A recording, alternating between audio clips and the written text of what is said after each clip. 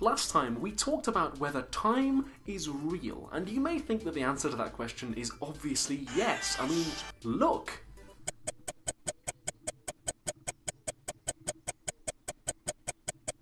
Remember our distinction last time between A theory and B theory views of time, where A theory says there really is past, present and future, and time passes as it flows between them, and B theory says there's no such thing as the present or the passage of time, and all times exist equally.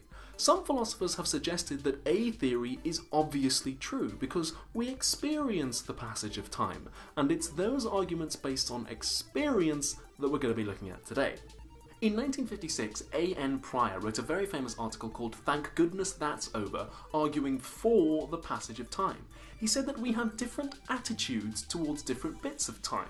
For instance, you might have a painful experience and not enjoy it, but then later on you might express relief that it's over. It doesn't matter, it's in the past. He said that wouldn't make sense unless the painful experience had moved into the past, unless it wasn't part of present reality anymore. In a B universe, all times exist equally, so it doesn't make sense to say "thank goodness that's over," because it isn't. He actually doubled down on this because Pryor didn't believe that the past and the future really existed, but the main point to take away from the argument is Pryor thought that our attitudes could only be explained if time actually passed. Is this a good argument? Nah, not really. Our attitudes towards time could actually be explained in a B universe. What we need to realise is that we could have different attitudes towards the same thing if it's expressed differently. So we might say there is a bear in the conservatory and be pretty indifferent to that, but then say there is a bear in the same room as me, i.e. the conservatory, and suddenly we've expressed the same proposition but we might have very different feelings about it. Consider also Lois Lane loves Superman and Lois Lane loves Clark Kent. Even though the propositions actually express the same thing, namely that Lois Lane is in love with this particular individual, she might have very different feelings about them. Similarly, we might say, "Thank goodness that's over," and feel relief that we don't feel when we say, "Thank goodness that experience is located at time t, which is earlier than the indexically defined present," but that doesn't mean they don't actually express the same proposition. So Pryor's argument doesn't really fly. But it's based on attitudes. What if instead of feelings, we said that we know time passes because we experience it passing the way we experience anything else? We just feel it moving all around us. Well, D.C. Williams has a very clever argument saying that we don't actually experience the passage of time.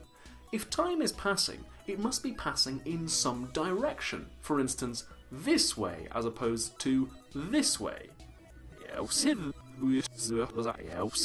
So if we experience the passage of time, we necessarily experience the direction of time. But Williams imagined a time-reversed doppelganger, somebody who lives in a universe in which time flows in the opposite direction from the way that we think it does. We'd have to imagine that physics and entropy was backwards as well, so they'd absorb energy from their environment and take poo and turn it into food, and it would all seem very odd to us, but they would think it was normal. They would have experiences similar to ours. So experience cannot be a guide to the direction of time, and therefore experience cannot be a guide to the passage of time. Now, some philosophers think that a time-reversed doppelganger would be impossible, and I'll leave you to talk about whether or not it is in the comments, but recent metaphysics is really embracing this Williams idea that the passage of time couldn't be experienced even if it was happening. In 2012, which is very recently in philosophical terms, so we're right at the cutting edge of metaphysics here, Simon Prosser said that there is and could not be any experience of time passing. He asks a very simple question. Which one of your experiences is the experience of time passing? Experience doesn't come in one amorphous blast. It happens in discrete chunks. You have an experience of an orange, or an experience of a cloud, or of Olivia Wilde if you're very lucky, and it's maybe not entirely clear how that works, but each one of your experiences in some sense matches up to some unique object in the world, and that's what makes it an experience of that thing as opposed to an experience of any other. Prosser calls this the uniqueness constraint. But when it comes to the passage of time, surely all of your experiences are equal candidates for the title The Experience of Time Passing. None of them will satisfy the uniqueness constraint more than any other. You don't actually have an experience of time passing. Moreover, you couldn't have one. The passage of time isn't something that could be experienced by anybody, ever. Prosser asks, could we build a machine that detected the passage of time?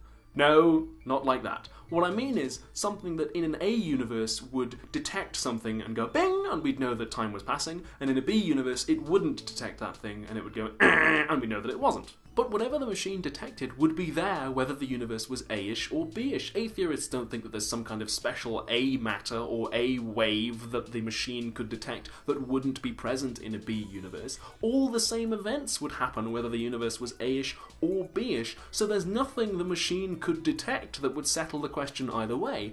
And I think you can probably guess where we're going with this. The same is true of brains. They couldn't detect the passage of time. It could not be experienced. So any arguments for the passage of time which rely on experience must be wrong. Now, if you wanted to challenge Prosser's arguments, you might say that no, there would be different things happening in an A universe than there would in a B universe. For instance, maybe a B universe couldn't have genuine change or causation like MacTaggart thought last time. So have a think about whether or not you buy what he's saying with this machine argument. As an added bonus, I actually know Dr. Prosser, so if there are any particularly insightful comments or questions, then I might send them to him, and maybe we could get a reply from a real philosopher.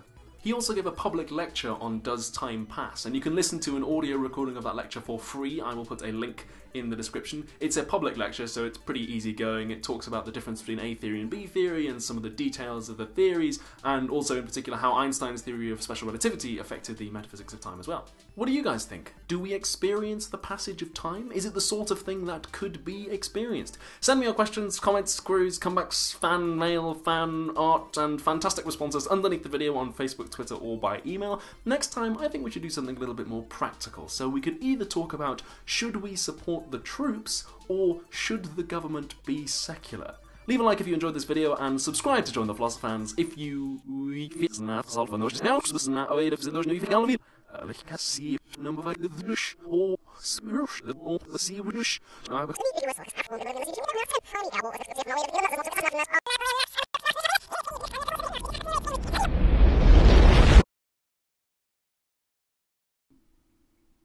First of all, yes, the background has changed because I am at home. I finished university until September now, but let's see what the Philosophers had to say last time about time.